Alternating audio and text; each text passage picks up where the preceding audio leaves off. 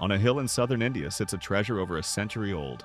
Rows of wooden cabinets hide glass plates, solar images taken each day for more than 100 years. These historic images, digitized now, capture the sun's polar regions in a special light, the Sayad 2K wavelength. Scientists used AI-powered feature detection to pick out tiny bright structures called the polar network, which tell the story of the sun's magnetic field over the decades. Thanks to this, researchers reconstructed the sun's polar magnetic field across an entire century, long before we had direct measurements. That century-long record lets us estimate the strength of the ongoing solar cycle 25, and even forecast future solar storm risks. Why does that matter?